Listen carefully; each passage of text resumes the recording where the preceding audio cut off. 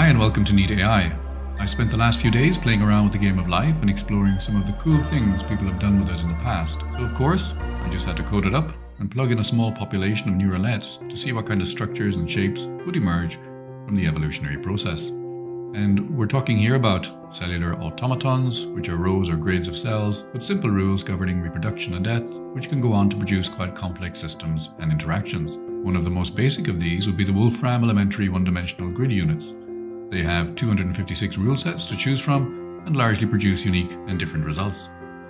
The output from rule set 30 is being displayed here, with the result from each generation being appended to the previous in order to grow the set. You'll also see them used in statistical and condensed matter physics to study phenomena like fluid dynamics and phase transitions, and in the Brian's brain example, yep, that's what it's called, the concept of a dying cell is introduced. These tend to lead to directional movement, so almost every pattern in Brian's brain is a spaceship. Langdon's ant is a two-dimensional universal Turing machine with a very simple set of rules with complex emergent behavior. It was invented by Chris Langdon in 1986, and the idea has been generalized in several different ways, such as termites, which add more colors and more states. There are also many 3D implementations of cellular automatons, and many, many more. But I want to focus on the rules for Conway's Game of Life.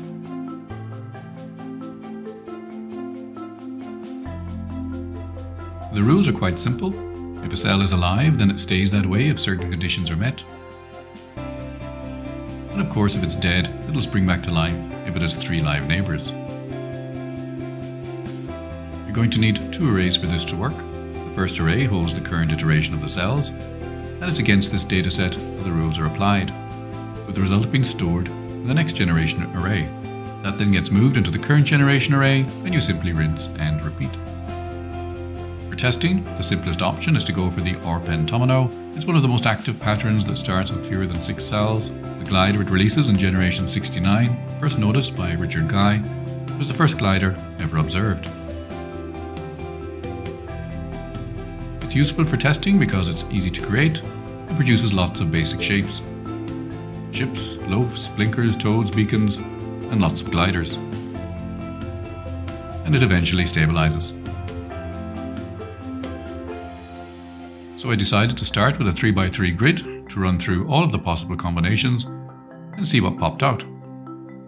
This of course is simply a 9-digit binary number, which gives me 512 possible combinations. There's going to be a lot of repetition in this, but all the expected shapes emerge, as well as all angular variations of the automaton.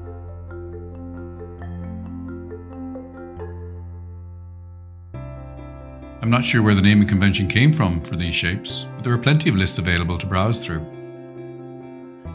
They detail hundreds of different items and combinations which have been discovered, labelled and tagged.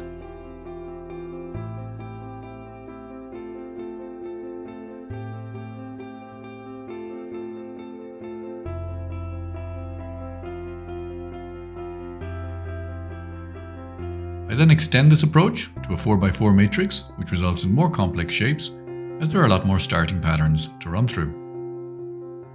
As it's a 16-digit binary number, the number of initial states is 2 to the 16, which is over 65,000.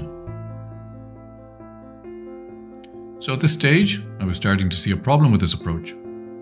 I'd clearly hit the limit of what my 10-year-old PC could achieve, as it's a little underpowered at the moment. I wanted to explore much larger spaces, so I switched to a 60x60 starting grid and began randomly populating it. The number of possible initial patterns was some crazy big number, and the end result was unstructured and messy. What I needed was some way to represent the patterns being produced by a single number related to their complexity. So I did some digging and came across a paper which seemed to do exactly that. The challenge here is to extract the degree to which an object is meaningful. Pre-existing measures of information are famous for not being able to measure meaning, and this paper proposes a method to do just that. And the author, quite handily, uses the game of life as a testbed for his approach. It details its own operators for pattern descriptions and uses in-game setups, such as the Gosper gliding gun, as examples. I ended up just using the complexity function for my purposes here, and as my implementation of life changed, I updated the C function with each iteration. I decided to just let this run on multiple instances of the game, all running in parallel, and every time an instance achieved a new highest C function, I stored the initial pattern setup. By letting it run for a few hours, over time, more and more complex highs could be achieved. But all the results were quite chaotic, and I started wondering if I could do something else with this C function. I decided to use it as the fitness function for a small population of neural nets. The product of the maximum and final complexity could be used to steer the population as it evolved over hundreds of generations. As an input, I used the x and y grid coordinates, percentage of the grid populated, and a bias entry. The output is a decision on whether or not to activate a cell. This allowed the neural net to decide which starting pattern it used. Each network in the population did this, with the first generation being completely random. They were allowed to run for 100 iterations, and the fittest population members could then go on and produce the next generation. This was done through the standard approach of speciation, crossover, and mutation. See my Flappy Birds video for details on how this works.